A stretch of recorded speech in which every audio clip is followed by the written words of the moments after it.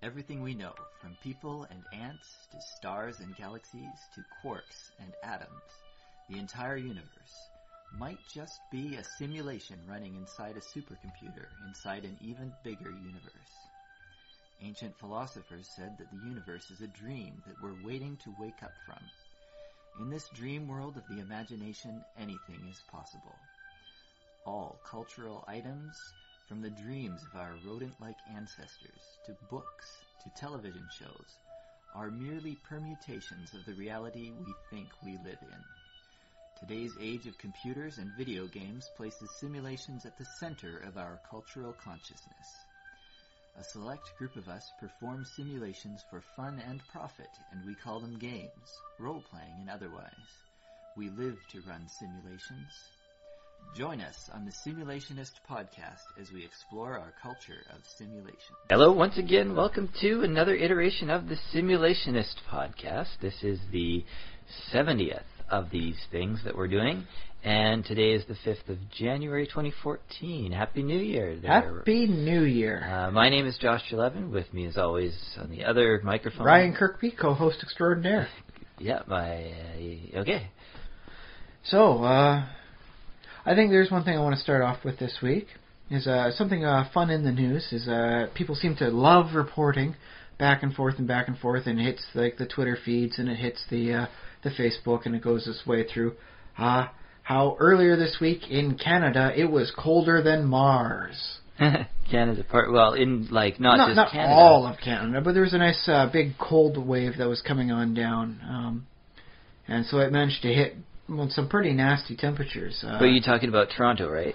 Toronto was the one that everyone keeps mentioning because it was also thanks to an ice rain storm knocked like tens of thousands of people without power. Yeah. So they mentioned, it's cold and horrible there, but I think they got the power up to almost everybody, if not everybody. And then the big cold front comes on down, and all of a sudden it's like, it's 50 below. Yeah. This water main has burst, but that's okay. We're not losing a lot of water pressure because it's frozen already. Yeah, that happened. So, and Toronto's Toronto's a very southern part of Canada, so there are parts of Canada. It's basically where Canada starts trying to inject itself into America. I always see Southern Ontario as some sort of like hypodermic needle thing going on there. I think it has more to do with the lakes. It's a Great Lakes thing, but that's how I see it whenever I'm looking at Ontario. It's like, that's the stinger. Yes. I don't know if anyone else thinks that way, but that's how I think, and that's how I imagine it. But yeah, it's not like it's up, like on the shores of the Hudson Bay. It's not up over on Victoria Island or on in the Arctic Circle. This is about as southern into Canada as you can find. Yeah, Toronto, one of the larger cities in the world too. Yeah, and so 50 below zero. Wow, that's cold. Unfortunately, they're comparing that with some of the better parts of Mars. Yeah, Mars in the sun. Mars in the sun is only 28 below zero. I mean, you can go out in your shorts and shirt then, apparently.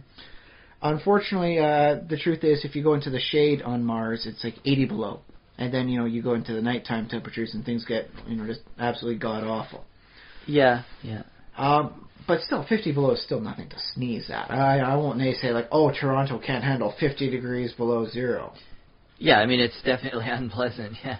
But it's something you can technically live with a little preparation, and it's not going to, if you're unprepared, you will start freezing your skin in 5 minutes or so. Yeah, and this is what we have stories about Mars, and we talk about colonizing Mars, because it's a relatively, as far as planets go, it's a relatively livable world. Although I still say if we could get rid of some of the clouds around Venus, we could help get rid of their out-of-control greenhouse effect, and that would be a great place to live. But that requires a lot of, that's a lot of a fixer-upper before you can do anything.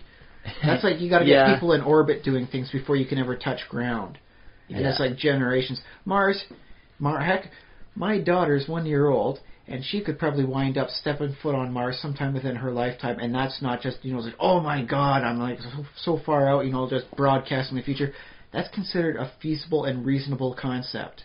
Yeah, well, the children of today could be setting foot on Mars. Yeah, technologically, I think it's something that's possible to do. It's just a question of when the budget will be there and all that. how big of a demand will it take to get people doing that? Yeah. But I found this one interesting because this week I also watched some Batman. It was the Adam West Batman. It had Mr. Freeze in there. And Mr. Freeze was keeping Batman imperiled. He was trapped, not by any real cage, but because Mr. Freeze had most of the place where he was at kept at 50 degrees below zero. And that struck me as, well, 50 below zero again. No, that's 50 below Fahrenheit. Yeah. As opposed to 50 below Celsius. Isn't that, don't they converge at they 40 cross below. it. Yeah, at 40 below, it's the same thing. If they say it's 40 below outside, you say, is it Celsius or Fahrenheit? You go both. Oh, people always say that, and okay, I believe that for 40 below, but when you go lower than that, do they cross? Like, they cross over each other? Or how no. Or do they stay the same after that? No, they keep going along their respective degrees sort of thing. So 50 below, Celsius is not the same as 50 below Fahrenheit. Yeah. But it's not by that much of a difference. 10 degrees is 10 degrees. And yeah, it doesn't really matter at that point. At that point, but they were acting as though with like Batman as soon as he takes a step outside, he's falling on the ground like it's cold, or the shock of such a drastic temperature difference is going to kill him in seconds. And I'm watching this, I'm thinking, you know what? The people in Toronto in their in like their heated homes, if someone needs to go to the corner store to go get something, it's like, we need supplies, get it now just in case it all freezes up and we can't get out later. They're going from, about the same temperature difference. You don't see them curling up into a ball saying, oh, I wish I was wearing my bad thermal underwear. Well, if they weren't wearing any clothes, I would expect, they would probably... Well, I mean, let's face it, in most cases with Batman, he's not wearing a lot of clothes. Batman is not what you consider appropriately dressed for 50 below zero. Well, he is and he isn't, because, obviously the costumes don't look that way. But sort of the mythology around Batman is that, yes, he's got some high-tech thermal underwear that does. In this case, yes, he actually was specially prepared, and he did fake out Mr. Freeze by falsely pretending to be like almost incapacitated from the cold as soon as he stepped out of his little prison area. And that was kind of nice. I mean, at least that's a Batman thinking. And say what you want about the Adam West Batman. Hey, apparently he can outthink the villains. Yeah, that might not be saying thing, much, but, you can outthink them. Yeah. I just found it interesting that with Batman, it's 50 below zero. That's where Mr. Freeze likes. So you can think of this in terms of fiction as two different ways.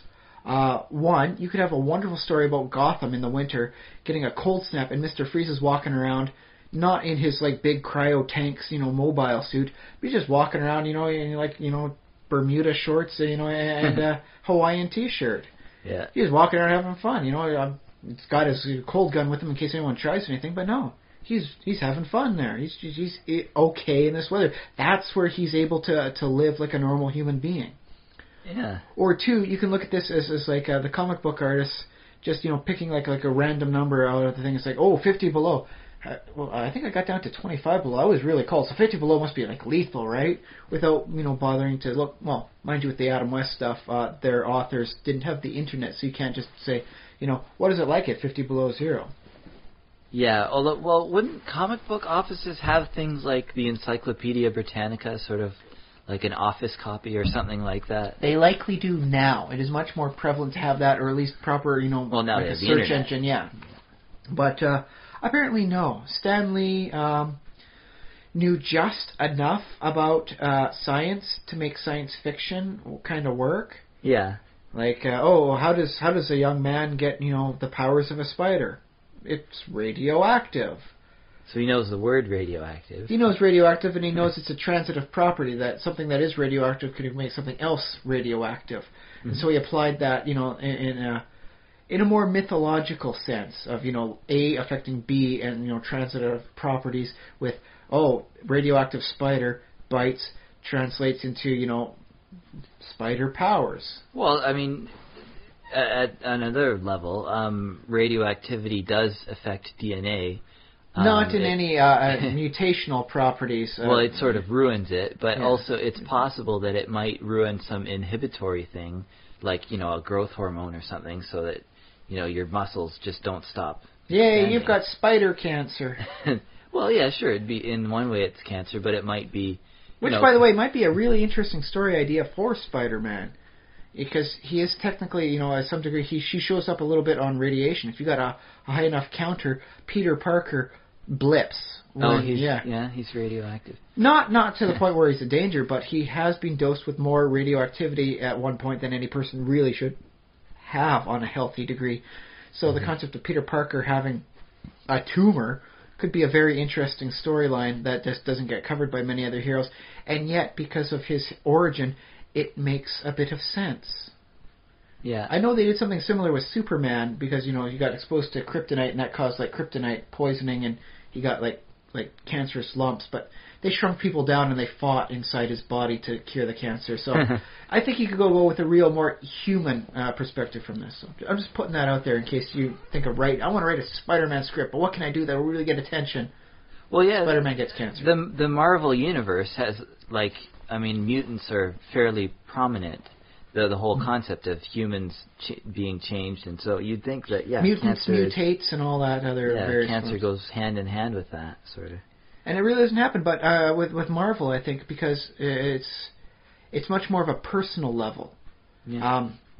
In this case, it wouldn't actually be Spider-Man gets cancer; it's Peter Parker gets cancer. Yeah. He finds out, and so I think you could have a really interesting storyline done that way, in realizing that you can beat the crap out of Doc Ock, but no, you're gonna wind up still going to the doc and looking all meek because it's like, what if this is bad? What if it's metastasized? And the story doesn't need to be too big and all that. It's like, oh yeah, it was a simple thing. We believe it's benign. There was a quick operation. You're out at the end of the next day, sort of thing. Well, I mean, but at least to put the perspective through and educate a little bit, you could have something easily as good a storyline if you know what you're doing as the whole bit about Speedy, the Green Arrow's sidekick, getting hooked on crack cocaine. Yeah, sort of real life stories. Yeah, something that could really get people and really make them see that, even if you're a hero, you're still a person. And thus vice versa, by acting properly as a person in the face of something as scary as cancer, you can be heroic in nature. So you could do some very nice things if you're a proper enough artist, writer, to make the whole thing work. Now, Superman or Spider-Man isn't the only hero that got his powers from radiation or radioactivity, because Hulk... he got really just bombarded. Blasted with gamma rays. But for some reason, I don't think the Hulk could wind up doing it right, because he transforms so much. It's like, Bruce Banner, you've got cancer. That makes me angry. He hulks out, punches the cancer into submission, and then goes back. And it just seems like that's how it would wind up being. If Peter Parker gets cancer, it's something that really becomes deep and, something he has to think about. Yeah. Something that, like how does this affect him? How does this affect him as a hero? With the Hulk, it's like, Hulk smash puny cancer until he beats it out of his own body. So I don't know how well it works with gamma radiation. Okay. Yeah, in the fictional universe, of course. In the real universe, we haven't even gotten off the ground. No. We're confined to conventional radiation sources. Nothing that's got transitive mutational properties. Yeah. But yeah, so sorry, back from that tangent. The concept of 50 below zero being something that's like only any human supervillain could withstand. It's like, no, all you gotta do is be just as tough as someone from Toronto. Yeah, or Finland. How the Finnish people have those saunas, and then they jump out of the sauna into the ice water. And I guess the ice water probably isn't minus 50. No, I think it wind up being just at freezing. But that's still a pretty big shock to the system. Which is why it's apparently good for your immune system that way, is it keeps your body on high alert. Good for you, okay, yeah. Or that's what they say, and their health records seem to bear that out. So do you think, imagine if there's a colony on Mars, in 100, 200 years from now, and they've developed their own, culture and everything. Do you think they'll have guys on Mars who do the whole, get in a sauna and then run out into the, hold their breath and run out into the open? The terraforming landscape of Mars, and just roll around until they're all red and they hop back in? Yeah. What if it works the other way? What if you spend time on Mars, and because the sun's so much further away, you get more used to colder temperatures, and then what they do is they get hot boxes of where the whole thing is just designed to collect the solar radiation, and things warm up to 30 degrees above zero. How long can you stand the heat dip, baby?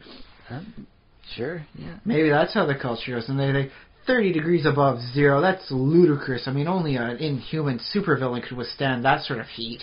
You'd have to be some sort of super-heroic character to do that.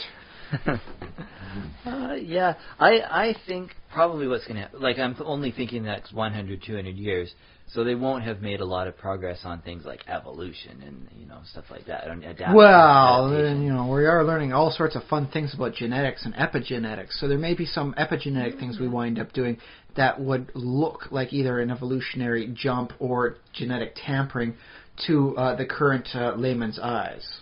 But I'd imagine probably the technological challenge of heating your living space is not excessive, so it probably would be more worth it to heat the space than to better adapt insulation than, yeah. On the other hand, people are going to wind up adapting anyways to Mars just because of the gravity difference. Yeah, they'll adapt to gravity. Be prepared for lots of really tall people, skinny people from Mars. I guess that makes sense, yeah. The gravity won't weigh so much down on them, and it'll cause some weird differences. I expect taller people on Mars as they continue to have a stable breeding colony. Well, I don't know how true I'm speaking on that. I'm not, a xenobiologist thinking about the future of humanity on other planets. Yet. Yeah, maybe if there's a field for me to pick. I think that also might be one of the things where you just have to test it, because there are competing factors. Like there might be a factor to do with gravity that somehow makes you not grow as tall. So like not having the resistance doesn't means the bones don't have the impetus to grow certain lengths or whatever. So you just wind up becoming like really skinny then? Maybe skinny, yeah. So you don't need so much muscle mass to move your body around? Yeah. So you just be, just a bunch of stick men on Mars. Or you might just have a lot of fat. Because it's cold, yeah. It becomes more like some sort of... You're not any bigger or smaller. You're just proportionally more fat. Yeah. And so the concept of somebody being like 25%, fat by volume is not seen as being obese. It's like, you're well insulated and a healthy specimen of Mars. Good going. It might. I mean, this is all speculation, of course, but that might be a thing. And so that's half the fun of like creating a novel of what life is going to be like on Mars, is you come up with these speculations and you run with them. And who cares if you wind up being wrong in the end, as long as you write a decent story about the crazy people on Mars that are 25% fat because they need to be to keep warm. Yeah. Well, that's an interesting thought in itself. I don't know, if you want to turn that into a novel or a story, well, the thing is, you need a hook. Well, it could be just the same basic story as, life on Earth, except you've got all these extra accoutrements. And then, it's the same as seeing stuff on Star Trek. Yeah. The aliens have weird foreheads. How does that change things? Really, it shouldn't. But the fact that, there's a Vulcan and a Klingon, arguing because they're trapped in a small area, does that really make much more of a difference as to how the story goes, as opposed to a hot-headed man and a statistician trapped from a zombie apocalypse on Earth? It technically doesn't. It's the scenery that changes, and that in the end, is what draws the people in to hear what's otherwise a good story that can be told anywhere in the universe. Yeah, okay, sure. So it could be the story of a family, just having family problems. The thing is, they're all really weirdly skinny with a lot of fat, You gotta eat your fat there, sonny, otherwise you're gonna become only 20% fat and you're gonna be shivering everywhere. The Martian family or something. Yeah. The Swiss family Martian. I think maybe if the Swiss beat us to Mars. But I think it's probably gonna be one of them joint UN things. Everyone of all developed nations can wind up going. Yeah, provided probably. They're appropriately skilled, Nobody that that doesn't have any proper skills would wind up going. It'd be interesting, if looking back in 50 years, saying this was the beginning of China's great space age, and maybe China will do it, do all that stuff. But you can't. It's hard to tell. Well, they do seem to have the desire to do this stuff. NASA's doing these proper tests. China really does seem to want it more. Maybe, yeah. So I'll give them that. They want it. They've got a hunger for it. So I won't naysay them out of any space race or contest. But so back from a few tangents. That was the news for this week. Yeah, talking about how cold it is. 50 below zero in Canada, and How some people seem to think that's an inhuman temperature. And it's like, no, you just be properly prepared and just don't go doing anything stupid outdoors these days. Yeah. Said from a guy living in, Victoria, where it got down to 7 degrees. Ooh. I had to scrape my windshield off. It took me 2 minutes. Ooh. Ooh. Well, it's been below zero this year? But not by very much. It's gotten just below zero. I do know I did fishtail it a little bit when I was driving my car to work today. But, that just happens when you have to make a 90-degree turn on a place that hasn't seen sunlight yet. Yeah, for sure. So, that was the news and how it relates to fiction within this week. Yeah. I just thought it would be nice to mention that right off the bat, simply because it was almost beautifully coincidental how they were talking about 50 below zero. That's colder than Mars. And it's like, Batman's trapped. He'll walk across this red to blue border. He'll go to 50 below zero. Oh no! So it just seems so beautifully all put together. I had to mention it first and foremost. For sure. Yeah. So as for personal endeavors, what's been going on for you this week? Lots of stuff. World of Warcraft, I loaded it up again and downloaded all the updates? Yeah, got all the updates, including the new expansion. Ah, you got it at the 75% off deal, didn't you then? Well, actually, my neighbor bought it for me. Oh, very nice. He was feeling generous, and I guess he Merry wanted... Christmas, Josh. Yeah.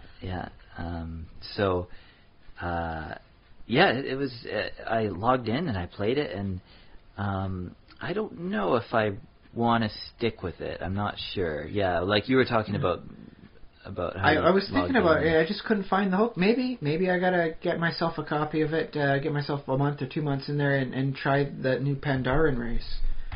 I played the Pandaren, and I don't know, like, they seem similar to, like, the game gets very repetitive to me at this point. It's like, kill this thing, kill that thing, kill these things, and then again. I will admit, I find some classes and races more entertaining than others. So maybe it was just a class or race combo that didn't quite work well for you. It might have been. I played a hunter, which I'm used to. Although, hunters have changed quite a bit since I last played. No more mana or anything like that. They don't need intelligence as a stat bonus for them. I must admit, I had a lot of fun whenever I'm playing a spellcaster. The concept of shooting out ice bolts or melting people's faces is fun. So I'm the DPS spellcaster most of the time, and I know you have to wait long times for some of the raids and whatnot to get in. But I like it. It's fun. And sometimes, you know what? On my mage, I miss the characters I had. That's what I really miss. Maybe I need to get back on my characters, because I miss my undead mage. I remember being in one instance where something went wrong, tank goes down, everyone's going down slowly, but you know what? I'm a frost mage. And, I take these one guys out, I'm freezing people, and I'm teleporting away, turning around and blasting them around. I mage tanked. I did not die. I survived that. It wasn't a boss encounter, it was just a trash mob. Yeah. But the sense of satisfaction of being able to, freeze him in there, and then when he's frozen, I put down the big, blast, the AoE stuff, and that way, even when he breaks out from the damage, he winds up being so slow that by the time he gets to me again, I'm able to do another, ring of frost to freeze him, teleport back out, and go back the way I came. And then, I'm just mage tanking it. And so it's stuff like that get me in. And I do think about that from time to time. It's like, maybe that's what I need to do to get back in. Maybe I don't want to play from levels 1 to 20. Maybe I want to play my characters again. I kind of miss my goblin. She was fun. She was just a rogue, but I had more fun on the battlegrounds with her than I've ever had with any of my other characters. Something about being able to just, hide from sight and get away from trouble when things aren't going your way. It makes the battleground a little bit easier for me. A goblin rogue? Yes, just vanishing and then just sneaking away while everyone else is dying. Because the Alliance had a big rush on this point. I'm just going to go find another area to be myself in and maybe backstab somebody. Mm-hmm. So like I said, it might just be a classic combo for you. You went with the Pandaren Hunter. Yes. I hear there's some fun to be done with that Brewmaster class that they put in. It's the new one they brought in with the Pandaren. The different trees allow you for healer, tank, or DPS. So you can really be any which two of any which three roles you want to be. Okay, so is the brewmaster a path for the monk or something? Or? Oh, that's right. I think they properly changed it to monk. Brewmaster was its working title back for the beta. Oh, okay. So that's what monk is. Yeah. Actually, I think Brewmaster might now be the name for the tank tree. I'll have to double check that. But that was its working title as it was there, because people kept saying, listen, the one Pandaren guy you had there, he was a Brewmaster. You got to have the name in there somewhere. So that's what they had the class, at least for some of the way old builds now. Yeah. Because I am completely out of the loop on the whole thing. So maybe a monk would have been a little bit more better for you. I guess maybe, it might have been more like, new, I guess, yeah. Although, I mean, I like being a hunter, and I like having guns and explosions. And it is fun, especially when you get your pet working right, and you can just really deal some nice damage. And the fact that you don't need bullets anymore in the game means just go nuts, man. Go nuts. Yeah, but I miss that a little bit because I have some characters that I logged into and they're like, oh, he still has a quiver full of bullets, but the bullets do nothing now. So they're trash. Yeah. But I'm still waiting for what I want to be the ultimate style for the hunter weapon, which is I'm picturing a Gatling gun, low DPS. But a super, super good speed on there.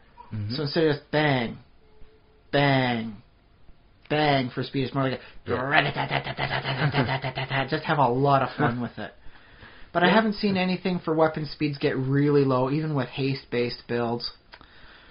Yeah, I mean, it would be fun. The game started off as sort of, the whole medieval. Well, it was always pseudo-medieval, because, I mean, they did have bombs and goblin sappers and and weird things and zeppelins and all that sort of stuff. But sort of the idea with guns is that they're supposed to be a little bit not perfected or a little bit shaky or like. Well, that's why you bring it in from some other race.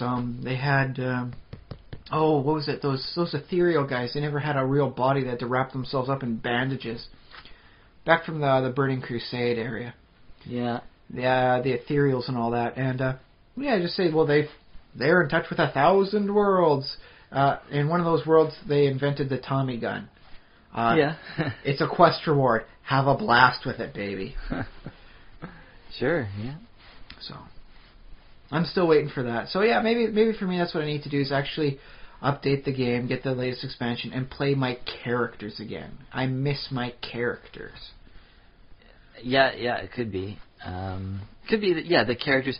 I mean, I guess that's one of the strengths of Warcraft is that it is a role-playing game. So you get into a role and you play your character, and you're interested in them as if they were a real person, sort of. Yeah. Well, my warrior was a grim, fearsome man willing to go to dark ends. Yeah. My spellcaster, my mage and all that, he just cared about, just exercising magic in any which way. My goblin was sneaky. My priest, I had a laugh emote, so he'd be melting faces as he laughed. Yeah. It's just how you play them that makes them different. I kind of miss my Death Knight, too. Although I think they've nerfed them a little bit even more now, so I don't know. But I do like him. He looks nice. I still have the original set of armor, so I can do the transmogrification, so whatever gear he gets, he can look like the original Death Knight. Right. And so, maybe that's what I need to do. One other thing that I not that I did, but that I watched, so it's a simulation I sort of took part in, but I watched the new Community, the TV series. I am still so very far behind on that. Well, they just started season 5 now. Oh, only 4.5 seasons behind. Well, that's fine. It's just watch it when you can because I think it's very fun. It's a good show. That's what everyone's been saying. I have so many things to do. The episodes are 22 minutes or whatever, plus commercials if you get it in a commercial format, or if not, then they're not too long. Still, even a half hour is something I should be able to spare once or twice a week. I would think. But I mean, if you don't feel like it, that's fine too. It's I don't know. It's not essential viewing, I guess I'd say. It's just fun. It's just good old television. But it's like really good. But it's good TV, not as opposed to sometimes I'll turn on the cable basic package I have and I'm looking like, that's 20 channels I have no interest in watching. And there's news. And hey, they still have the Fireplace channel. I'll go to that. And so instead of, watching the many channels I do have, I wind up watching a fake fireplace on TV. So this is better than a fireplace, right? It's better than a fireplace. There we go. Yeah. So I guess I won't spoil anything. And I guess there's not a lot to do with the plot. It's just a funny show. It's nice seeing everyone back again because there's word that they might not come back after season 3 and then 4. Yeah, well, like a lot of shows, it's just sort of like every time it sort of hangs in the balance. Managing to eke out season after season. Yeah, and it is a little weird because most colleges, it's set in a community college, right? Yeah. And community college, most programs, or the big programs, I guess, are 4 years. So after they've been in it for 4 years, they graduated at the end of last season, and so here they're back at the school again for some reason. And instead of a study group, which is the reason that they had the core, the cast. Yeah, how they had their dynamic initially. Yeah. Instead of a study group, now it's a student-teacher alliance because one of the characters became a teacher. That's a good way to keep them at the school. Yeah, so it's because they have a riot and they have the students demanding higher grades or something like that, and so. Okay, we'll start a new class. Everyone gets super A's. They don't mean anything, but you get a better grade. Yeah. So they have. I think that's what they're. The reason that they meet and hang out is because they're doing an alliance to try and work out student-teacher issues, that doesn't sound as well. No, a study group. Yeah, which is more interesting or boring? Study group, student-teacher alliance, or fireplace. I don't know. But I suppose, that's the thing about TV. It's not about what the setting is. It's about what you do with it. Because that show, it's just so imaginative. Well, look at Cheers. You describe it as a bunch of people going, a bunch of regular bar patrons going to their bar. In a bar, yeah. And Seinfeld about literally nothing. Yeah, but they were charismatic nothings. I miss George still. They're uncharismatic. They're deliciously flawed caricatures of people. Yeah. Because I don't know if I would say George is charismatic, but he's Jason funny, Alexander is charismatic, and that's why people like George, even if he's just a potatoey, angry lump of a man. Yeah. Okay, so I think I've talked about all the things that I did and saw. How about you? What did you simulate? I made a New Year's resolution. I actually made a couple, but the one that pertains is I want to try and get more reading in. I have got a lot of things to read around here. I've read a lot, but I still have even more. Did you put a number on it, or just kind of vague more reading? Well, I do want to try and make up more of a habit of reading, sort of thing. Like so much per week, an hour per week, or? I'm just going to try easing into it and see if I can just naturally ramp it up. The more I read, the more I tend to want to read. Okay. So if I keep making a point of forcing myself to start, then I'll keep going naturally. Well, if you read one big book in January, then you won't have to read anything for the rest of the year. I don't have to, but, I'll level with you. I haven't gotten done all the reading of the stuff I got on the silent auction from last year's Godacon. Okay. Yeah, and so, get through that. Conceptually, if some stuff is understandable, like the Choose Your Own Adventures. You go through a few times, but you don't want to try and hunt down every last possible, contingency. Mm-hmm. But, it's like, I might wind up feeling a little guilty if I, put my name and price down on something. And it's like, I haven't even finished reading this stuff from last year. And I want to bid more, because that was a lot of fun. I want to be part of that silent auction again. And you have slightly more disposable income this year, but not a lot more. Debatable. We'll say my Visa bills are less now than they were last year. Yeah, there you go. At this time. So, yeah. And I'm making good tips at work sometimes. Hooray! Yeah, yeah. But I might wind up spending that all on WoW to get back into the game a little bit. So. Oh, yes. I gotta try. I gotta get my heart back in there. I do miss it. Or at least give it a try. So maybe the whole Pandaria thing is for me. I just haven't experienced it yet. I'll have to find out. Yeah, and the other thing is, like, I haven't even started on the 90 level, 85 to 90. Yeah, so that fun. Well, I've been told they're doing real good at balancing, so it doesn't feel like a chore hitting those last 5 levels.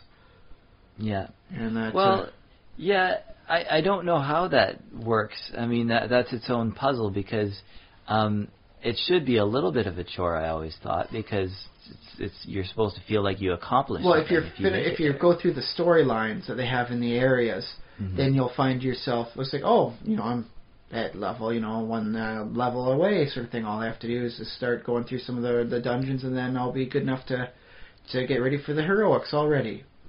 Yeah, and I felt like ever since Cataclysm, I felt like it almost goes by without being noticed. A lot of people complained with Cataclysm as being a little too easy, but disjointed. Like, you gotta go over here, you gotta go over here, you gotta go over here, and so you're down into the water, now you're in a desert sort of thing. So hopefully they've refined it to one particular thematic thing as opposed to just all over the map. Although I still think all over the map gives you a nice variety to see what's been happening from the whole, Cataclysm. Yeah, you get to explore the region. Yeah. But I remember the Burning Crusade, there were people just saying, I have to keep grinding to make this level. Yeah. I need to make it so I can get going, so I can go to the dungeon, so I can go to the better dungeons, so I can go to the best dungeons. In my mind I was thinking, dude, if that's what you're in here for, you're doing this wrong. I was in the spots to play for fun, I was doing that. I tried making one of those Hala raids in the Grand at level 62. And so I was basically just running from the monsters to say nothing of doing anything to help my fellow man. I was just trying to not die. Yeah. And that was kind of fun. And so long as I'm having fun, my time's not wasted. Yeah, that's true. But yes, this week I managed to get back into the Conan stories. My wife got me for Christmas last year, and there's some big stories. And every time I do read Conan stories, it strikes me at how different it's written as opposed to these days. Okay, yeah. I can't say it was written better back then. I can't say it was written worse. I can't say it was just... It seemed a little less like the person had watched a lot of TV or a lot of, seen a lot of movies. It seemed much more pure in its own sense of mind. More literary, I guess? Yes, as though he had read a lot more works and he wasn't like, okay, now how does this play out on the big screen? And so that when, because when a person's like rating something today, they might be seeing it as like they're watching a movie in their own head. Yeah. Whereas back then, no, it was, it was very much more from a literary basis. Things were described a bit here and there, but it didn't say like, oh, the Shemite archers with their this sort of thing, and then describe every little feature about them as you see how badass they are. It's like, no, they're archers, they're bearded, they're Shemites. There you go. They're the sons of Shem, and they got bow and arrow. And that's what they're doing. Bam. That's all you need to know. Fill in the rest yourself, buddy. And yeah, I really did like it. I haven't finished the full story, but Conan got knocked out. The guy had a ring with Purple Lotus on there, and he comes up and smacks him. Conan's chopping people left, right. There's like a mound of bodies around him. He's the last of his 5,000 troops. He's the king of Babylonia at this time. And the evil sorcerer has got a ring that, as he moves with unnatural speed, comes up, knocks him, and paralyzes him. So Conan gets, knocked down and paralyzed as he gets dragged into an enemy city sort of thing. Oh, yeah. And that was just the first chapter. So I was like, whoa, man, the pace is also like a lot different. Like, this would probably have been like maybe like 2/3 of a book if it was written nowadays. It would have been stretched out. So the whole compression on it, I find, is also really nice. Okay, so you like that. I might want to consider doing that myself when I'm writing, is don't worry about every little thing, everything. Sometimes, you can have it skip ahead with a decent pace. You don't need to make it last 2/3 of a book. It was a single chapter. That's all it needed to be. It sets up the plot, really. So. Yeah, sure. The plot being he interacts with evil sorcerers, and I'm willing to bet someone loses their head by the end of the story, and it's not going to be Conan. Yeah. That's my prediction. But so yes, I'm trying to get back into the reading and all that, and that was my big thing, is spending more time reading. Well, that's good. Well, actually, I did a lot of reading elsewhere, but that would wind up bringing us to our main topic for the day. Okay, well, yeah, are you done talking about your week? Yeah, I'll seg into it that way then, because Okay. I spent a lot of time this week reading about doppelgangers. Yes. On the one hand, I love them. They're an excellent monster. On the other hand, I despise them. They are a poorly done monster. So doppelgangers, bad monster or good monster? They're both. For the purpose of their role, what they're supposed to do and accomplish, they are great monsters. They're excellent. They're supposed to imitate a person, take their stuff, live their lives, cause fear, paranoia, and cause all sorts of issues. The heroes are supposed to stop them. Hey, save the day at the end. And they do this admirably. They can read minds. They can change their shape. They don't need a lot more other than that. They're not really big on combat because they're sneaky kind of monsters. But they don't have anything weird like, and then it turns into a gaseous fog like a vampire does and floats away. Yeah. So they actually got to keep thinking. Unless it's a vampire doppelganger. But that might be a topic for another day. So I like them in that perspective. On the other hand, where do they come from? Why are they doing what they're doing? There is no backstory, no motivation, no impetus for them to be these life-stealing jerks. Okay. Aside from the fact that they can. You mean not in the core rules, because people have written... People have written stuff here and there, and I've been looking. I looked around. I looked at the previous editions. I looked at 4th edition. Yeah. Some of the look ahead towards the 5th edition stuff about doppelgangers. And they all pointed the same way. They sow distrust and paranoia just by being there. Even if they're being out in the open, no one can truly be themselves around a doppelganger. They're always afraid of losing, their lives to the doppelgangers. The doppelganger takes them. Okay.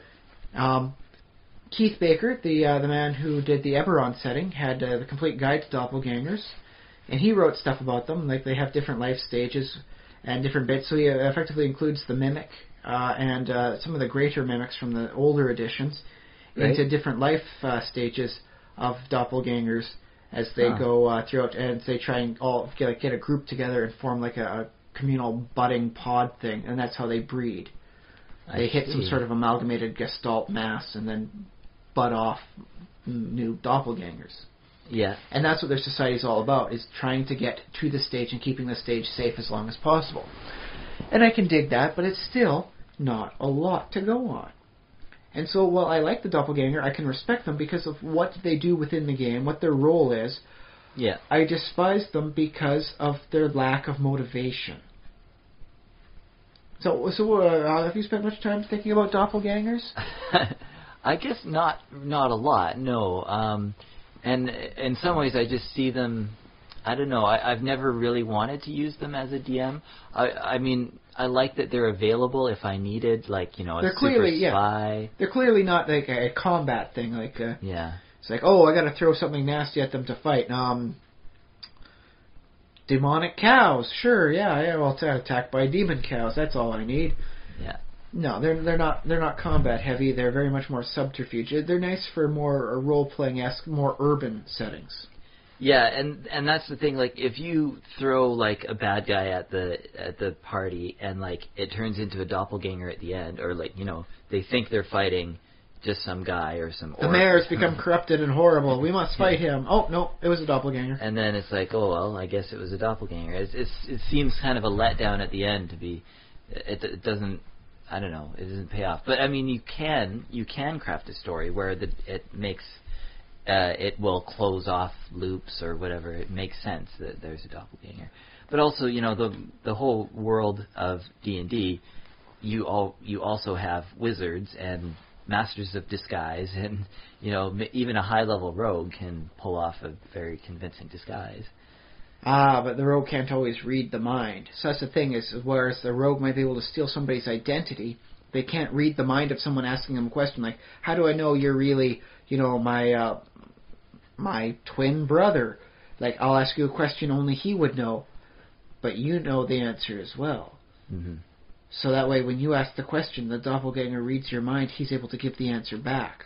So he's able to know the things that nobody else should be able to know to make it truly seem like, yes, he's the right one after all. Whereas the twin brother, he forgot that stuff years ago, man. Mm-hmm. Let it go. And all of a sudden everyone thinks he's a doppelganger because he got the question wrong. So the doppelgangers are able to have fun with that. Mm-hmm. I think they're a good tool, but I keep looking at them and I keep saying, why? What is their motivation to stealing lives? What is their motivation to being assassins other than that they're very well suited for that sort of life? I will become someone who they trust, and then the knife goes in the back. Well, I mean, that's funny because, like, why? What's the motivation for any character? Like, what's the motivation for a human? So, I don't know. I guess, yeah. Why are you putting it in the story? With the base human sort of thing, with their motivation, it's greed, and the assassin gets paid for, doing his job because, well, he's got something to do. He wants to maintain, like I've got the suite at the penthouse of whatever tower it is in this medieval fantasy world. I want to keep living this lifestyle. I got to get some way to pay the bills. Yeah, well, don't doppelgangers have to eat and, well, they do, but it occurs to me, it's like, why aren't they actors? Why aren't they going up on stage and putting on the best freaking performance anyone ever saw, and then you don't have to pay money for the costumes because the doppelganger changes into that? You could have 4 doppelgangers, and if you have them rotate on and off stage properly enough, you could have them play like a different dozen different characters, and none would be the wiser until the end when it's only the 4 people coming out taking the bow, and the crowd goes wild. There was a dozen characters up on that play, and it was only 4 people, and it wasn't like they were maintaining the same character back and forth. They were switching, like Elise. The princess leaves off the stage right, she comes back on stage left later, but it's not the same person playing Elise, it's a second doppelganger on that, not the first one. It's like, oh, wow. So they could be really consummate, thespians. They could be like the personification, or, well, demi-personification of the art of acting, and no, they're thieves. They steal somebody's life and then they live off that until the life goes broke, and then they go, elsewhere, kill another person, take that life. Yeah, well, I guess maybe nobody's thought of to do an acting troupe of all doppelgangers. I'd look. There might be something somewhere in a dungeon adventure or dungeon magazine, but I've never heard of that. But before. That's very much playing against the type of the doppelgangers. The basic concept of the doppelganger is a life-stealing dick. Is the best way I've been able to think of it in my head. Is they steal your life, they kill you. Maybe after a little while, they might keep you like in your own basement trapped, and they steal your life. Why? Because you were successful enough that they can live off the avails for a little while, and they're parasites. Yeah, well, D&D is built on stereotypes, and you were saying too before about if you have a doppelganger, if you know somebody's a doppelganger, like in your community, you're not going to trust them. You're not going to trust anyone, but you're going to be like, well, no, like we just can't function with somebody who has this kind of ability. I can't really speak about him behind his back because I'm never certain if I'm actually speaking to him in disguise. Yeah, exactly. And like it could be the lawfulest, lawful good doppelganger and totally above board and super honest about everything, and still people wouldn't trust them. So, of course, that's the thing about D&D is they take those stereotypes and they say, well, now this stereotype is real. But it occurs to me, though, is there's just so little about them for the background, for the motivation, for the history. Like, where did they come from? They seem to be a species that cannot exist without society having pre-existed. The concept of a small town doesn't really work. Like a small, like, Thorpe or Hamlet, doppelganger moves in. No, everyone's working there. So why doesn't the doppelganger just move in and start working the fields? Well, I suppose the doppelganger could move in and start and take over the role of the lord, the local lord. We don't have to work. Well, that's the thing, though. Is if the doppelganger doesn't want to be like a life stealer, then why don't they just say, okay, yeah, now I'm a blonde-haired farm boy. Whose life am I stealing? Nobody's. But now nobody knows I'm a doppelganger. They think I'm just another human being.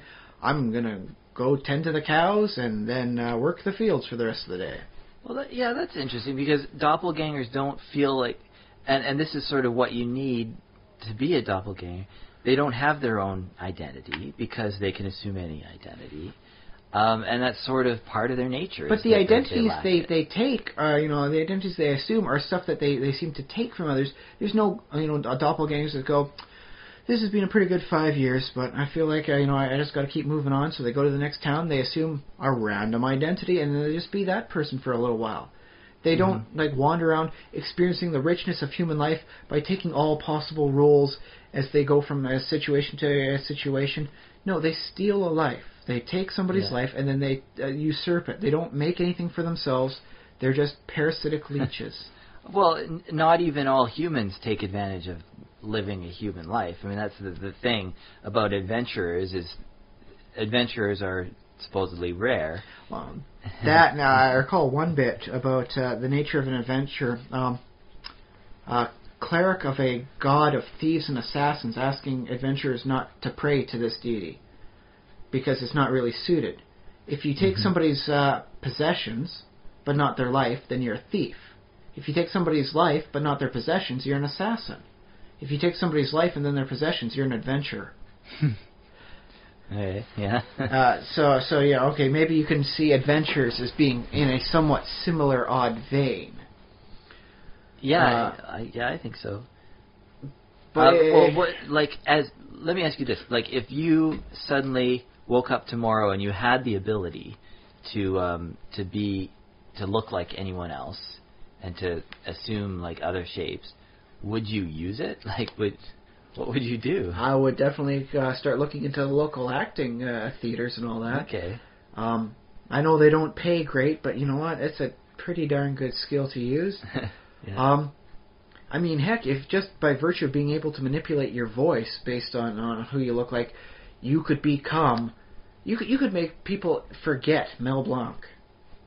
The man of 1,000 voices. Be a voice actor. Yeah. I could be a million voices. I could look like the characters as I'm speaking them. I suppose, yeah. I mean, you could go on TV rather quickly if you were a doppelganger. If you had the ability to look like anyone, just now I'm George Clooney. And the concept of D20 Modern, where they bring in the monsters and they show like a monster, in a modern day setting, like an Elithid priest, or I think it was a bugbear, like a hockey enforcer. Oh yeah, is kind of fun stuff there. But the concept of a doppelganger as being the highest paid celebrity in Hollywood. There, man. I mean, dude, Batman has had at least a couple villains become a Clayface because, I'm so good at changing how I look. The concept of that is a doppelganger. I have no real face of my own. I just add them up to make it up. Yeah. At least they could try something like that, but it just seems that they're parasitic and that the fact that they seem to need a society, a civilization before they can properly exist. I can see orcs being uncultured savages, basically a Neanderthal type thing. I can see them in crude, like orc towns and what you see in most D&D settings. I can see them becoming refined to being, the orcish empire, something like a Klingon type empire. I can see them at all levels of civilization. I can't picture doppelgangers, as like a hunter-gatherer tribe. What do they do? Oh yeah. Well, I suppose they could sneak up on like deer and stuff by pretending to be another deer. But that's the thing. They can only assume humanoid forms, small or medium. So maybe they could just, look at me. I'm an innocent halfling or elf. I'm at one with nature. Stab. Now you're dead. I gotcha. Well, they could infiltrate other tribes or But that's the thing is they have to rely on other things. They are. Yeah. Now, don't get me wrong. I am a biologist by training. So I do know that there are parasitic creatures out there. There are birds that will, find another species nest, chuck the eggs out down to the ground, splatter, now they're dead, lay their own eggs, and force the birds of the nest to, raise their young instead of the proper children of the nest. Yeah. And so that's an actual thing. But it's not quite the same with doppelgangers, because what you see with the birds is more like the changeling stuff you see in folklore, where they steal your human baby and replace it with a changeling one, and they take your little mortal baby off to the realms of fairies and whatever it is they got over there. Yeah. I don't know what they want with human babies, but whatever. I mean, humans have lived in social groups ever since we've been humans, and even since before we were human. Oh, yeah. Right? Apparently our primate ancestors were very social, too. So I can imagine a doppelganger evolving parallel to, the hominids, or there could be doppelganger apes. That is what Heath Baker wound up doing, something similar like that, as they had a degenerate, like a dungeon doppelgangers that only assumed ooze forms, the rural ones that assumed stuff like rocks or trees, and then the urban stuff, in the deep city core that assumed human form. Yeah, and I guess it's not really defined in the rules, like whether this whole like supernatural property of shape changing, like does it extend all the way to amorphous? Like does shape changing as a concept, does it include everything like changing into animals or changing into oozes, or is it that doppelgangers have a limited shape changing because the nature of shape changing only applies like in a limited way? It's just I think for doppelgangers humanoids? they limit it to small and medium humanoids because the concept like, oh no, I've been discovered, and then it turns into a bird and flies away. You can't give chase; it's flown away. You can't. Can you fly? No, then you lose. Well, so I think it prevented that sort of thing. Yeah, I can. Or turn into gaseous form or something like that. That's an even further step. Stupid vampire abilities. But yeah, if we're talking about evolution, though, it's talking about like these creatures are related to these other creatures. So like, there's a shape changer that has more a variety of things it can turn into. Is it related to the? That opens up a whole other kettle of fish, so to speak, because if you put evolution in the game, you get into all sorts of weird issues. Yeah, true. It might be best just to assume, this is a place where you could throw a fireball around, so maybe evolution doesn't happen. You just get changed by the gods. Well, I guess you don't have to even think about it, really. But I sort of like to imagine that evolution works even in the D&D world. We just don't know how. Well, magic evolution sort of thing. Yeah, I think they did something very, very well in the Burning Crusade of WoW. Okay. With when Draenor gets effectively blown up from trying to open too many portals, and everyone's goes, oh no, what's happening? And there's magic rifts shifting through the land. The creatures changed. Yeah. It became like a mutational catalyst for them, and so what was ordinarily like some sort of jungle cat, or I guess like a lynx or some sort of creature like that, becomes the phase creatures you encounter all throughout the place. And so that works. And I think as long as somebody was to maintain that sort of thing as their equivalent to evolution, I can dig that. Yeah, well, and the evolution is pretty powerful. Like it can change like creatures from very small to very large. It can add things, add. Like, and don't get me wrong, I do like doing that too. Is in island-based campaigns, I'm going to have more small creatures than medium, because. Well, why? It seems right. Why does it seem right?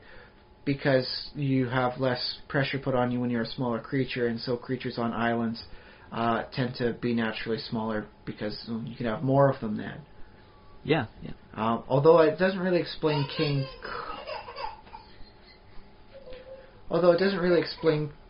Kong, who has his own island, and he was like super big. Actually, that's one of the movies I saw this last week was King Kong Escapes, and he goes from island to island. I guess it's just north of New Zealand area is where he's at, and so he goes from island to island. He's not just Skull Island. Sometimes it's Mondo Island, such and so forth. But whatever. He's a giant ape, and you don't need any reason for a giant ape story. Yeah. Let me pose something here to you there. What if I came up with a few ideas for like backgrounds for doppelgangers, and we can rate them and see what might work, what might not work. Okay, yeah. Okay. Sounds good. So, doppelgangers are what the gods used to create all the humanoid life forms that they have. Why are there so many humanoid life forms? They had a proto-template, a generic humanoid form that the gods were able to turn into what they wanted. Morden made us dwarves, whatever his face is, Corellon made, the elves, and nobody knows who made the humans. And, and all the races were made, the orcs and the goblins, and they were all made up and from small to medium and all that. And then we can split this off into two ways. Either there were some leftovers that just never got used, a god got sundered and his portion of the proto-humans were never used, and that's what doppelgangers are. Or some did not want to become. Some wanted to remain not, like defined. They want to maintain their ability to keep going and keep being everything. Mm-hmm. And so they escaped. And so they're always, hiding now in amongst the gods' peoples. Mm-hmm. Trying to see if there's some way that they can get, the humans, the elves, the dwarves, the orcs, the goblins to get back to their primal doppelganger state. Okay. Would that work? Is for that is why are they stealing lives? Is because they're studying people. They're always trying to figure out if there's a way to get back. That works as as something they might believe. I don't know if that should be the truth though. Well, I don't know. Maybe I don't know. It doesn't quite seem like my ideal. Okay. Origin. All right. No, I had one idea here. Just figure this one out here. Okay. Somewhere in the corner of the multiverse, there exists the prophesized people that never came to be. The warlord, the king, the tyrant, whatever, that was prophesized, they still have to exist. Even if the mighty adventurers change the course, and so that, the warlord never becomes the warlord, he stays the, inept town, guard buffoon sort of figure. He never realizes his potential, he never becomes. Why? Because the heroes made him look like an idiot instead of letting him naturally rise to power and assuming greater roles and becoming the conqueror of nations. Why did the heroes manage to make him look like a fool? Because someone prophesied he would become this horrible warlord.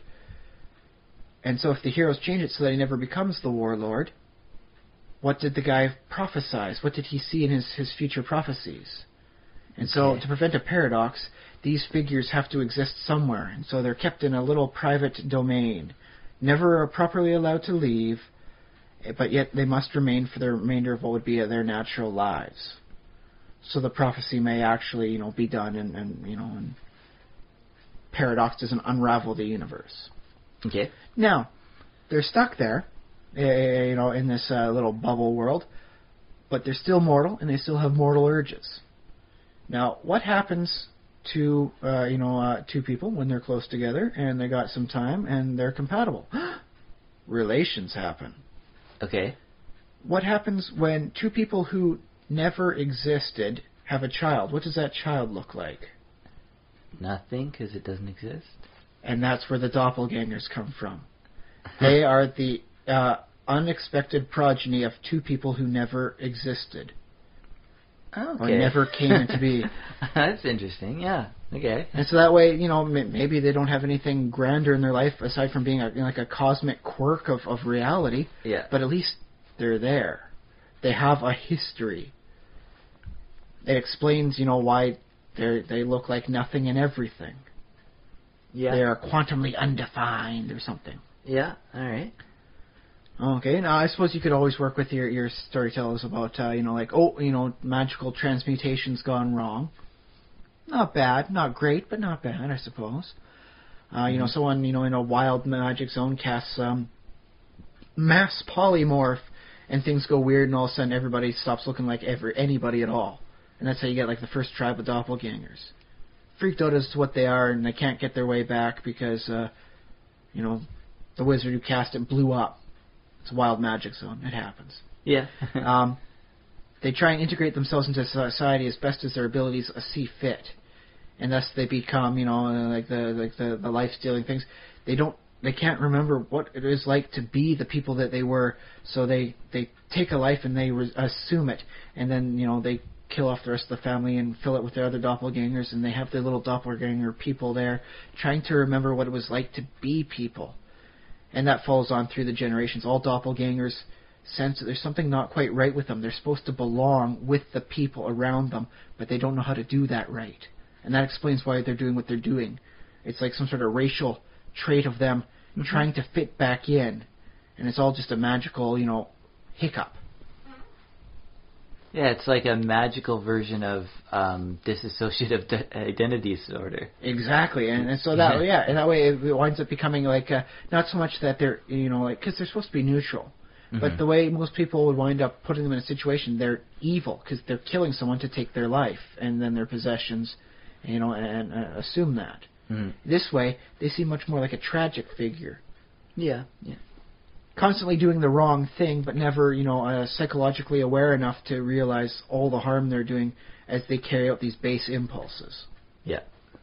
So I think that's not a bad one. It's not grand, but it's at least a feasible explanation. It's technically more of an explanation than owl bears have ever gotten, and everyone seems fine with that. Okay, now how about something more poetic and eloquent? Let's go back to the concept of the actors and all that. What if there was an actor who was so good and could become anybody so well, eventually he or she sloughed off their entire actual mortal identity? What if they were so good at becoming everyone, they fooled even the gods in reality itself and became the first doppelganger? Even reality couldn't remember who exactly they were, what they looked like. Even the person themselves couldn't. And then thus they weren't. It's poetic. I don't. It might be a nice, doppelganger, around the campfire story to tell. I don't know how well it works, but I think it has a nice poetic, a mythological sense to it. Yeah. You could see that being told next to a story of something that Hercules does while he's drunk. Or we work with one final one for you. They do have the demi-plane of mirrors, and you can go from one mirror to another. What's on the other side of the mirror? Doppelgangers. What do? Whenever you're looking into the mirror, they mimic you. They look back. That's what they're supposed to do. They are your reflection. I like this one. And it's when they get out of into the real world, or into the prime material plane, things start going really weird because there's not that plain boundary on there, and so they get all messed up. They get confused, and I got to be someone. I can't just be everyone in front of me because then nobody is acting right. Everyone's panicking. I got to be just this one person, and so that's why they would take that one life. They're a planner, wayward, like mimic sort of thing. Yeah. They're not supposed to be on this plane of existence, and that's why things aren't right with them. Yeah. I kind of like that one. And it does give you a chance to bring in the plane of mirrors, which is kind of fun from a visual perspective, at least in the players' minds. Yeah. Well, yeah, I like that, but I want to think that maybe there's something a little more elemental, like a mirror elemental, that lives in the mirror, and then something has to happen to that, because mirrors would have, because they're fairly neutral and they're harmless too, and then something would have to act on that creature, or that not even but a spirit, or the spirit that lives in the mirror or whatever, or some sort of just really messed up summoning spell. Something has to change them and alter them and give them a more corporeal existence, because obviously doppelgangers are corporeal, so they become part of our world, and in so doing they actually gain a little bit of identity, because doppelgangers, when they enter into the world, they do take on their own isness or whatever. Here's one I was able to cobble up quickly in my head. Yeah. Okay. Wizard is making constructs. We'll say it's a nice gnomish wizard. That's his big thing. He makes magical constructs. Yeah. But he's tired with the basics. He's tired of iron. He's tired of stone. He's tired of flesh. Very tired of flesh. That stuff rots. And so he wants to create a new elemental. And he tries a new golem, and with to bind up with the elemental, because that's how it is. They're bound elementals in there. Yeah. And so he tries to create the Quicksilver golem. Yeah. And so the Quicksilver, which is effectively mercury in our day and age, it would be liquid and ephemeral and changing. And so as he tries to magically make the thing, he summons the wrong elemental. He summons the mirror elemental. Mm-hmm. And so that's what creates the first doppelganger. It was supposed to be an artificial construct, but it became too alive. Yeah. Maybe the alive point can happen sometime later on down the road, do like a Pinocchio sort of thing. Now I'm a real boy. And that's how they came into existence. Yeah. Now I guess do doppelgangers breed true? Now they do breed true, and I believe in some cases breeding with a human still breeds them true. As with most things. Okay. Yeah, as with Medusas and Minotaurs in most editions. They breed true against humanity. except for the Eberron campaign setting where they will eventually produce changelings. Yeah, there's that. There's, which is, I'm not sure how much I like changelings. I haven't ever played one, so I guess I don't know about that. I do like the concept of having, people have tried to play Doppelgängers before, and Keith Baker says, hey, what if we strip the powers down to a little bit more of a reasonable level? Something so that, a person can play them around first level. Yeah. You could take some feats to add in extra stuff and become, better at shape-changing and doing other stuff. You could work it that way. And so I think he did something really good that way, because I think it's a much more balanced perspective, because as it is, the doppelganger themselves are supposed to be like plus. It's 4 hit die plus 4, so it's effectively equivalent to an 8th level character. Yeah. So it's pretty powerful as things go. That's almost powerful enough to get you Legend Lord. And I figure if you can be Legend Lord, you must be legendary. So that makes you nearly legendary. Yeah. Okay. Which kind of blows their whole thing as to what they're doing. If you can say, oh, just Legend Lord, figure out what they're doing. Oh, okay, it's this guy. Get him out of there. He's not really him. He's a doppelganger. Trust me. So, do the doppelgangers seem better if they have a history behind them? Then, if you were to pick any one of those histories out that that I presented up for the origin of doppelgangers, do they seem like a more worthwhile foe in that they're not just a scenario that you set up? They have like a motivation, and thus more, I guess, organic or reactionary, proactionary. Possibly, because I don't know if I want to. Like, if you make them that, if you give them all that detail and that sort of thing, you're almost asking for the campaign to feature them somehow. Or, let's have some fun with it. They claim all the storylines I just dropped in there as their own, and thus they take them as they change their perspectives and their personas. Yeah, there you go. Which fits with a doppelganger fairly well. Yeah. A little hokey, but I think at least crack a smile for some people. Well,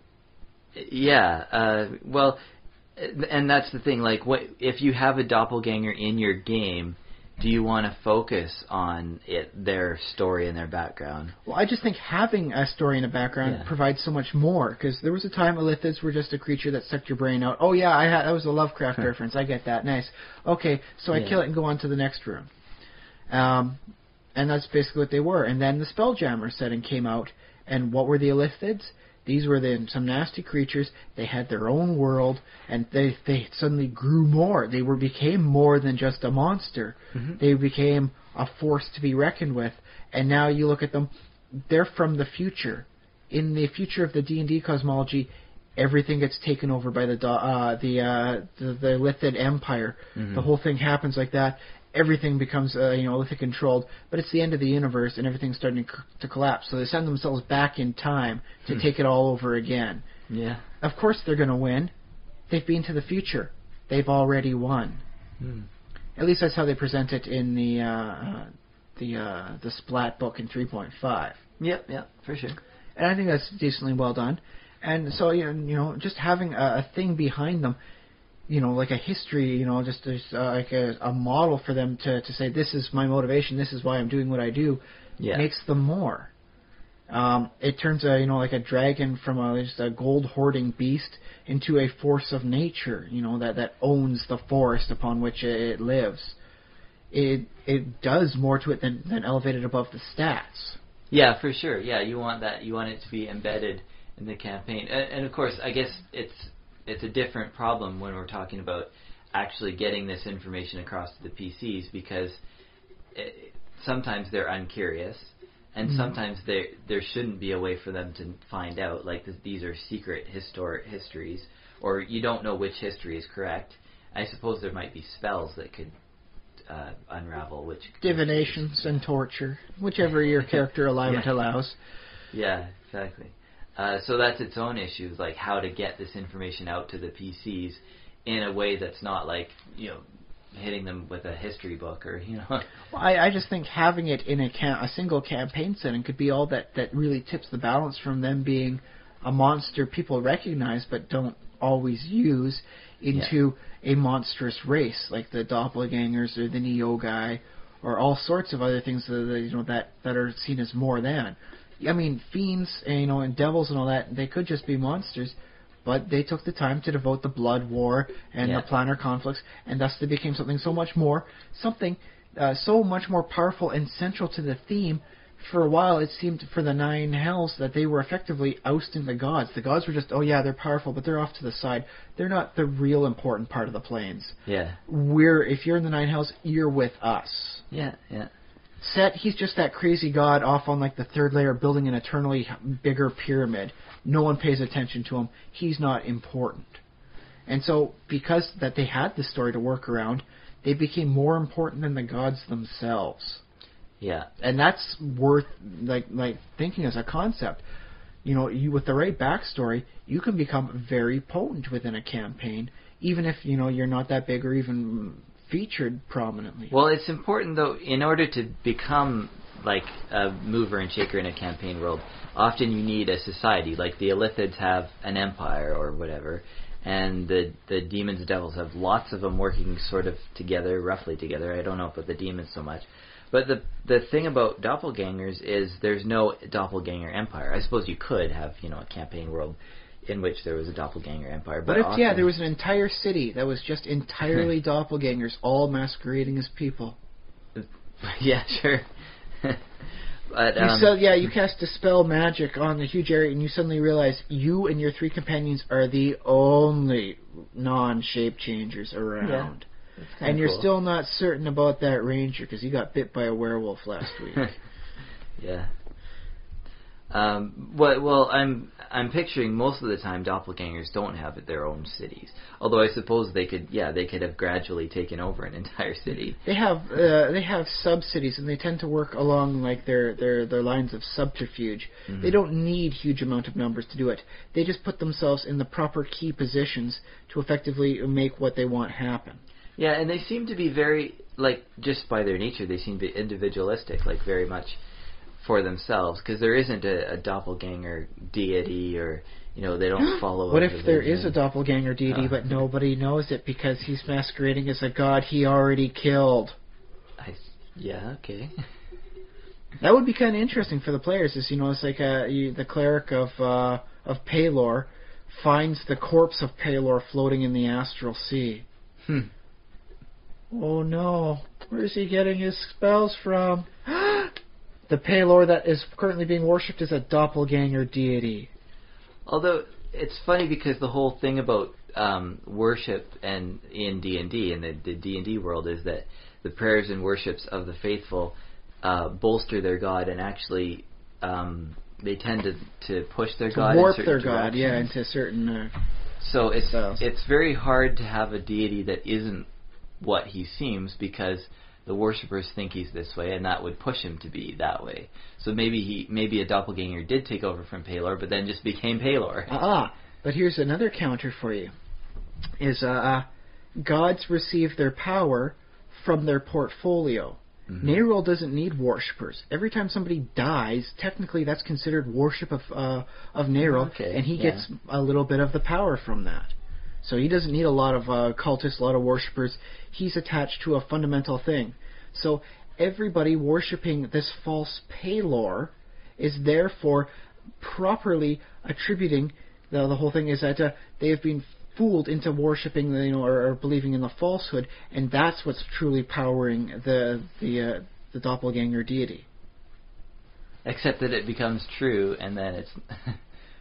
But it's not, because the very act of praying to the wrong god, who you think is the right one, is the portfolio and the domain of the doppelganger god. Okay. And so that proves him right and vindicates his lifestyle, which is really what all the gods are vying for. Like, my lifestyle is the most correct. Yeah.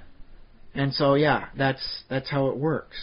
And so any one of the gods can be really the doppelganger deity in disguise, so long as they can keep fooling the worshippers into thinking it's actually the god.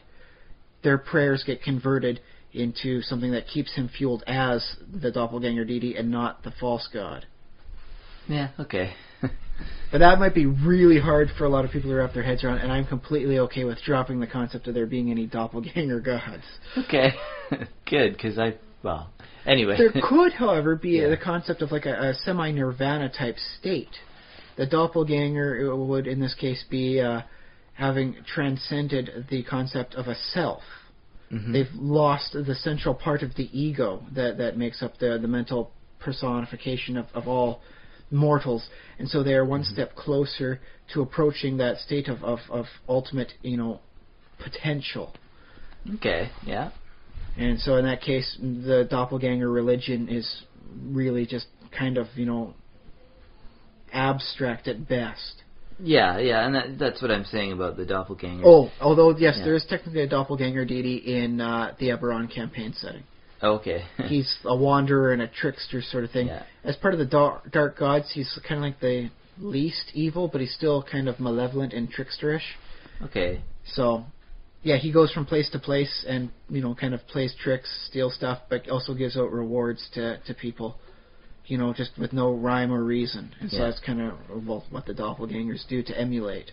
Although, that's the thing about deities, too, is that shape-changing is almost a default, universal. It's every deity is able to shape change and become something. In that case, a doppelganger can effectively worship any god and still, have it be an appropriate one. Yeah, pretty much, I suppose. Yeah. They do have a wisdom bonus, so preferentially the gods would like their worship because they are wiser than the average mortal. So there is that. Although I don't know if the gods would properly trust them with spells. They may accept the worship, but I don't know if they're going to grant spells to a doppelganger. Not without a lot of proof first. But I think there's some interesting concepts to be had that just no one has followed through with as to doppelgangers. Like, what's up with them? Yeah, they're just. Wouldn't that be a nice series of books to put out when 5th edition comes out? Monster Class. What's up with them? Yeah, for sure. So not just D&D too, but like. People don't. I don't know. Is doppelganger a thing that people use in stories and stuff, or is it just kind of? They're never mentioned prominently. They tend to be like for like X-Files, they'd be a monster of the week. Yeah. Which is a shame because you'd expect that's like the aliens have found this like human mutant that can change its shape. Thus they find out the abilities, engineer it. Now they can do such and similar themselves. It doesn't really work that way. There's just a kind of a monster of the week, and it's like, oh hey, which one's the real Mulder? Blam! It was him. I got him right. Did they have a doppelganger episode? I don't actually think they did that, but I think X-Files is a nice way to show, like for a given series as to what they do. And what about Star Trek? Star Trek had Odo. They did have some shape or changes I guess he in was there. Different, because he could turn into objects and Yeah, he was much closer to the mimic style, or at least an advanced sort of more primal doppelganger style, until the storyline where he got injected and wasn't able to change his shape anymore. But it got rectified, it got fixed. Yeah. So and with him they really didn't do a lot for the shape changing because budgetary concerns. Well, yeah, every once in a while they'd have him shape change. But I recall one series, I cannot for the life of me recall the name, but they did have a semi-reoccurring villain that took a person's shape. That was effectively a doppelganger. And every time they thought, oh, it was the right one, oh, it was this one, and that gets hauled off by, I think it was the cops. For some reason, the conventional cops were able to handle supernatural, creatures like that. Okay. Like I said, I don't really remember much of the series except the concept that is it's like okay they send him off to the jail and everyone manages to walk away from the scenario and then it zooms down to the basement of the building they were all in and there's one of them all bound and gagged. And so the actual doppelganger manages to just walk away free. Yeah. You can see them in the comics from time to time. There's chameleons and other shape changers. Mystique is a nice example. Yeah. Mystique, though, for her motive tends to be, the mutant agenda, or her loved one. She had a lover. She's had a couple lovers throughout the years. Yeah. And so sometimes, her reason. I have a love-hate thing with Wolverine, so I'm going to try and make his life miserable right now. Yeah. Because that's the stable part of the relationship we're in at now, is the revenge part. Now, she has her own look too? Like her natural state. It looks. I gotta like say, her natural state is a lot better off than the standard doppelganger appearance. Yeah. In almost every iteration, doppelgangers kind of look like a bad clay with veins. Yeah. She has style, and that's why I do like Mystique. Is even in her natural form, she's got style, man.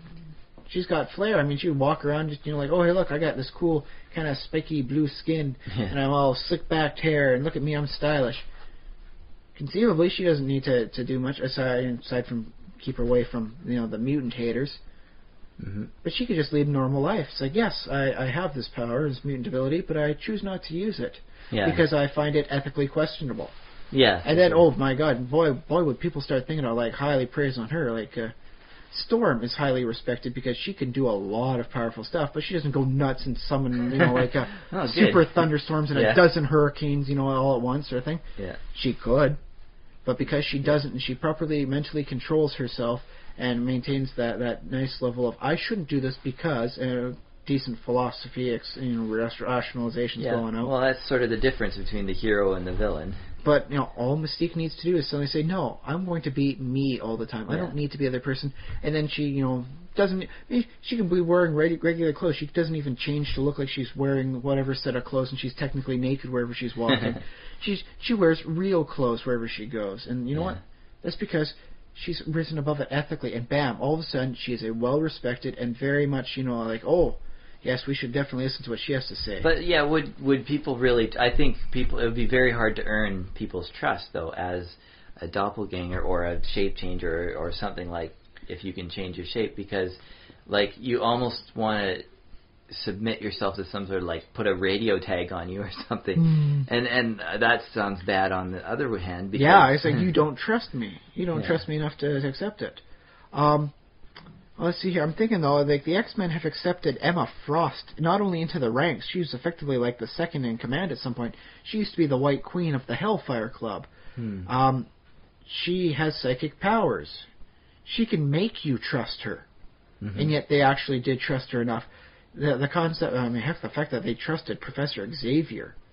That takes a lot of trust-building exercises. Is this what you believe, or is this what he wants you to believe?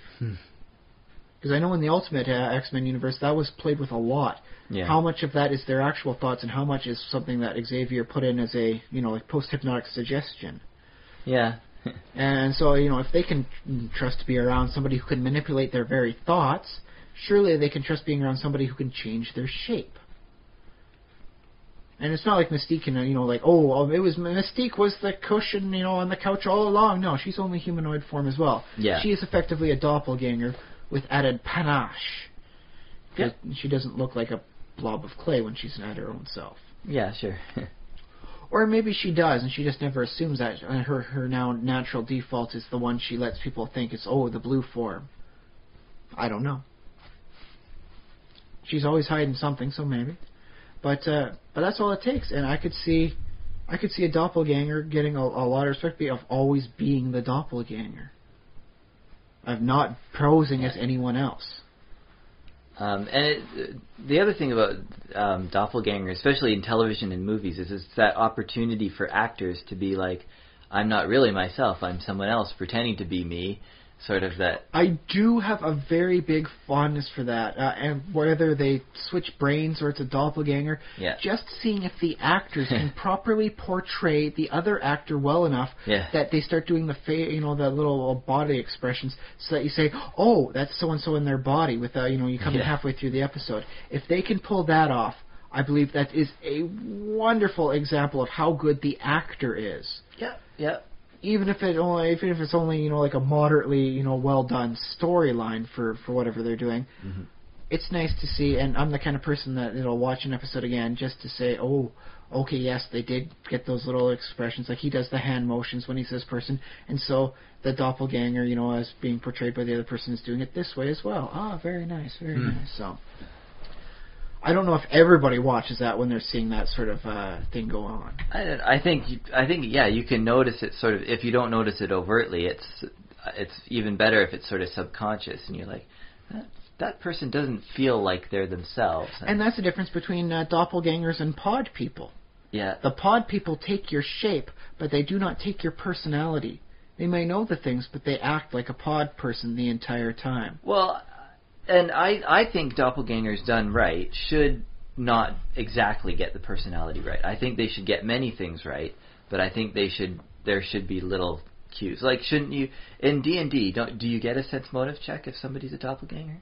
You do get a sense motive check, but they have some very nice bonuses. Yeah, because you usually have the bluff skill and that, and they can read your mind. So by the time you start getting like, I don't know if this is really the right one, they usually do this. Then they'll start, like adding that affectation, like, he hasn't smoked a cigar once. This guy's usually always smoking on a stogie. And he's like, I've had enough of this. I need my stogie now. I'm not going to quit. I can't bear this. And so I was like, oh, okay, yes. Yeah. So that's why they gave those situational bonuses on it. But I kind of like the idea, though, that if you're in an adventure as a player character and you're up against a doppelganger, there is some chance of noticing something off, Or maybe they play their hand too full. I remember a Justice League episode where it was Batman is talking to the Flash and he realizes within about 5 seconds that it's really Clayface. How does he know that? Well, Clayface overplayed his hand. He played the Flash as being like streetwise and using too much slang. He overacted, which kind of fits being an actor himself. He overacted, and Batman's able to figure it out. However, later on, the Martian Manhunter, who's a shape changer himself, was able to change his shape and appear as Clayface, and he played it perfectly so that nobody was able to realize that their shape changer was really another shape changer in disguise. Great.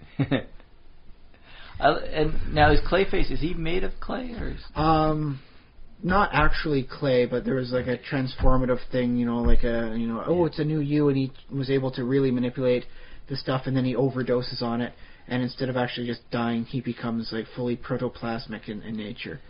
It's a clay-like consistency, but it's not actually clay. So what do you think of this composition of a doppelganger, and this connection to the clay golem and the sort of the primal life? I think you mentioned this in one of your origin stories, in that maybe they're not fully formed, and if you cut a doppelganger, do they bleed, or do they is it clay or something like that? Oh, so okay, yeah, that'd be another interesting way to go. You could say this, that they're doppelgangers are really half earth elementals. Yeah, maybe some. It's just a clay or mud elemental. Yeah, with or maybe a hybrid of some kind, between elemental and if flesh. Demons can possess a body, what happens if an elemental possesses a body, and it's like a clay elemental possesses a humanoid body for too long? What happens? Well, maybe the body becomes more ill-defined and distinct, and if you even unpossess, the person, what happens to the elemental? What if they spent too much time in humanoid form, in possession, and that's how a doppelganger came to be? So then they could be considered like a cousin species to dwarves in many mythologies. Yeah, because and humans are made of in some cosmologies, they're made from clay or earth or dust, and dwarves come from the earth or stone or something like that. Yeah, in some mythologies they're effectively, I remember one I think you may have mentioned, maybe not on the microphone, but dwarves effectively being descended from the titans of Earth and all that. Oh yeah. Or sort of giants and dwarves both. Yeah, and so they all come out, and in that case, you could add doppelgangers to this phyletic tree of things that have come from the primal elemental plane of Earth. Yeah, could be. They're just more towards the clay aspect than the stone. Yeah. Or you could even introduce stuff that doesn't technically exist here. I remember, going back to WoW, mentioning some stuff with Deepholm. They're equivalent to the elemental plane of Earth. Mm-hmm. That they have gems that just don't exist in the prime material plane in Azeroth, and that if you have gems that don't exist there, what if you have like ores and minerals and even base earths that don't exist?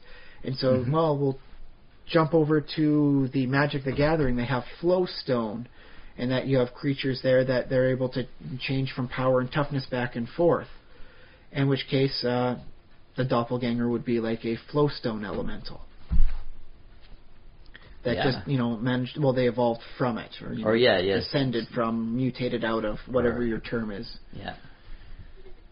So what do you think about that as a concept then? Well, I think these are some cool ideas and sort of maybe other things to add to the milieu of the mystery of, which is real. Or I've had some nice concepts of the elementals as we know them are primary elementals. They're one element.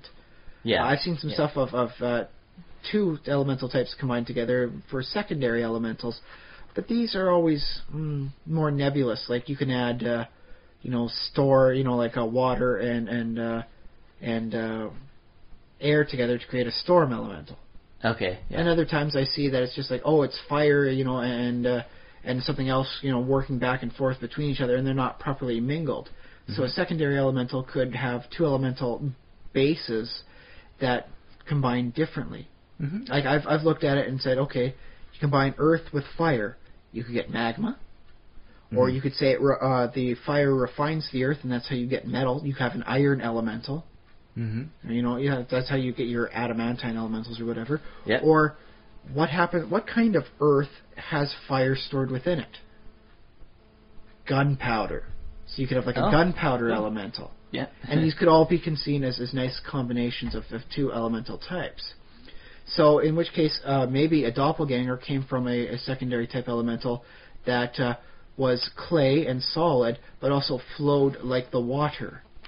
And so it was able to be so malleable, it became something untowards its own type and left the elemental state behind, became more complex and became the humanoid shapeshifters we know as doppelgangers. Yeah, there's another good one.